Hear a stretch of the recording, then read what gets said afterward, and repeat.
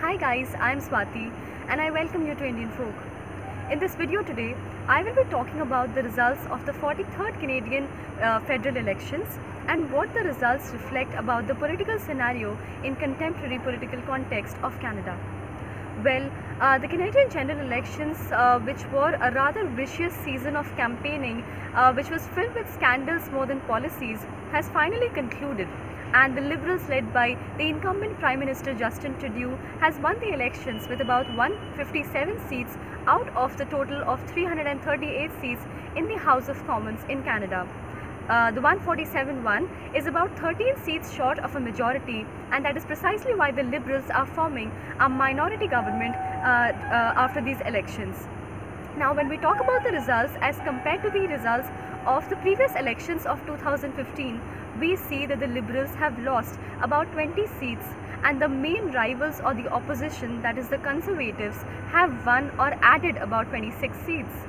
When we talk about how this government is going to be a minority government, Prime Minister Trudeau is expected to receive assistance from the New Democratic Party led by Mr. Jagmeet Singh. This will not be a very smooth ride because this government, being a minority government, might have to go through a lot of negotiations and compromise. Now, when we talk about the Liberal Party, it is one of the most old and longest serving party in Canada. In fact, the Liberal Party has dominated federal politics in Canada for such a long period that it is often referred to as the natural governing party. When we talk about the strategic and standard policies and legislations of the Liberal Party, we see that it propagates universal health care, national pension plans, student loans, legalization of same-sex marriages, of euthanasia, cannabis, etc. It has also propagated multiculturalism, multilateralism in international relations, and also official bilingualism. We also see that the Liberal Party has propagated a national carbon policy, and also it talks about reproductive choice.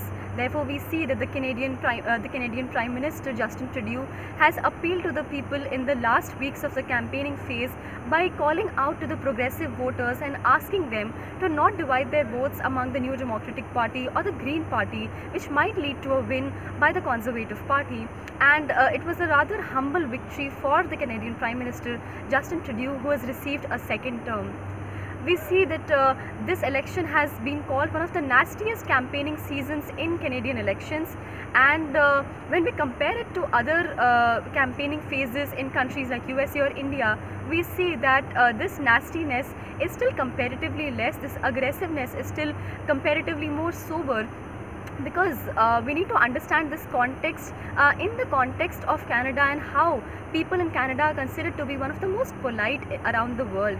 And the election season is also capped at about 50 days, and it is not allowed to be longer than that.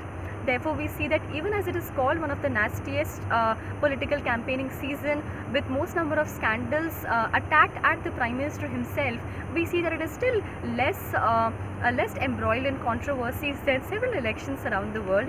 And we've already mentioned that this might not be a very smooth ride for the Prime Minister, as this is a minority government which will receive support from the New Democratic Party, the Bloc Quebecois, etc.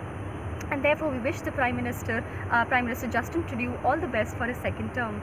With that, if you want to watch more informative videos, please stay tuned to our page IndianFolk. Thank you.